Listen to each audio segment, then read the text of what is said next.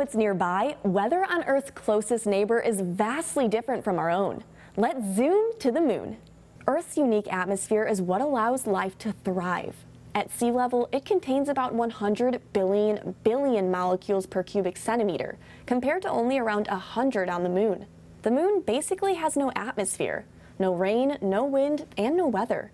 The lack of atmosphere means there's no way to retain heat or limit the power of the sun, creating huge temperature swings. When illuminated, temperatures can soar to over 260 degrees Fahrenheit, and when dark, drop to negative 387. The coldest spots are near the poles and in deep craters, with some locations having not been touched by sunlight for billions of years. These are the coldest temperatures in our entire solar system. Did you know the moon gets even colder than Pluto?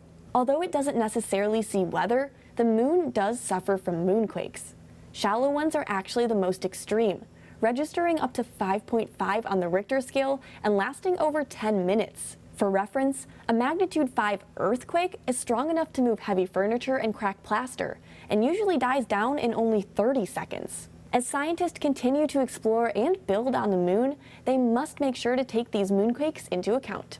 If you want to learn more about weather on other planets, go to the weather page on WNCT.com and click on the Zooming Around with Zoe tab. I hope you had fun exploring the moon with me. I'm Storm Team 9 meteorologist Zoe Mintz.